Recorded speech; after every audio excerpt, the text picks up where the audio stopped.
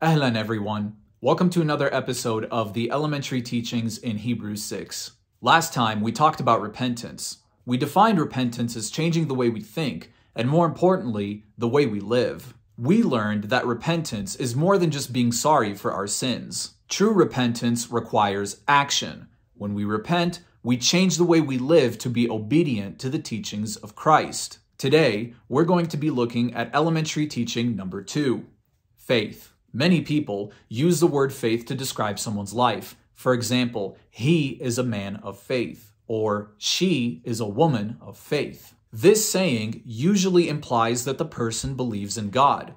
But let's stop for a moment. James 2:19 says, "You believe that God is one. You do well. Even the demons believe and shudder." Demons believe in God and they shudder. Obviously, we wouldn't describe demons as being faithful or having faith. Here's another scripture. This one's from the very words of Jesus himself. Matthew 7, verse 21. "Not everyone who says to me, 'Lord, Lord,' will enter the kingdom of heaven, but he who does the will of my Father in heaven." He who does the will of my Father in heaven. So just saying that God is God or that Jesus is the Son of God is not real faith. Much like repentance, faith requires action.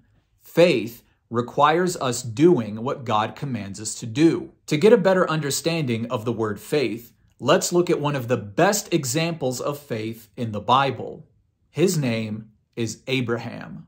But before I tell you about Abraham, I want to make something absolutely clear, and that is, we are saved by grace. Ephesians 2, verse 8 says, "For it is by grace you have been saved through faith, and this is not from yourselves, it is the gift of God." We do not earn God's salvation through our works, but rather, God freely gives us his salvation through his Son, Jesus Christ. But just because we're saved by God's grace, this does not excuse us from doing God's work and being obedient to his teachings. So, now that we have that cleared up, let's talk about Abraham. In Genesis 15, God appears to Abraham, or Abram as he's called at the time, and God gives him a blessing. Genesis 15, verse 5, God says to Abraham, "Look now toward heaven and count the stars if you are able to number them.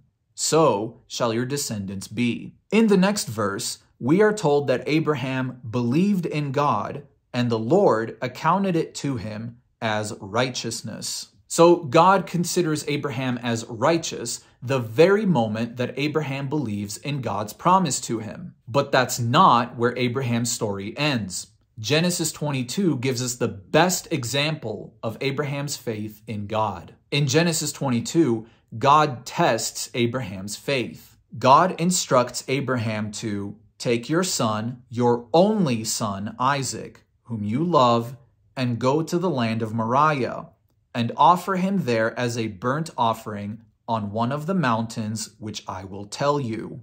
So Abraham obeys God and takes his son Isaac along with 2 young men from his house and goes to the place that God tells him. Now this is where things get very interesting. In Genesis 22, verse 5, Abraham says to the 2 young men, "Stay here with the donkey, the lad, Isaac, and I will go over there to worship, and we will come back to you." Did you catch that?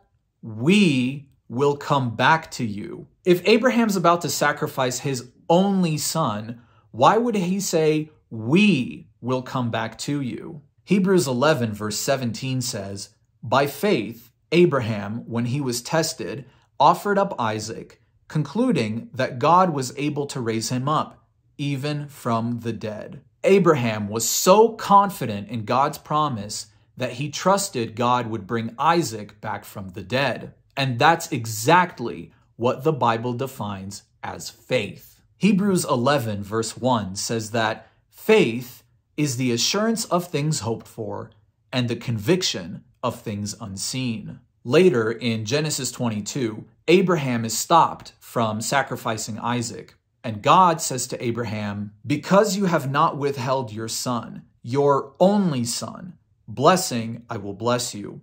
I will multiply your descendants as the stars of heaven. In your seed, all the nations of the earth will be blessed because you have obeyed my voice. Abraham's blessing came from having faith and trust in what God promised and obeying his word. This is why Jesus said, "Not everyone who says to me, 'Lord, Lord,' will enter the kingdom of heaven, but he who does the will of my Father in heaven." Because faith is the act of obeying the teachings of God and his Son, Jesus Christ. Speaking of Jesus, there are some amazing parallels between this story of Abraham and Jesus himself. For example, Abraham had only one true son, Isaac. God only has one true son, Jesus. Abraham was to offer his only son, Isaac, as sacrifice. God did offer his only son, Jesus, as sacrifice for us. Isaac carried the wood that he would be offered on. Jesus carried the cross that he would be offered on. Abraham was certain his son would come back from the dead. God did raise his son up from the dead. When it comes to faith, we shouldn't just say that Jesus is Lord. We should live in a way that shows he is Lord by obeying his teachings. For without faith, it is impossible to please God. Thanks for watching. If you like this video, give it a thumbs up and subscribe. I will be making more content. If you'd like to support me financially in my ministry, please click on the link in the description. And until next time, Assalamu alaikum.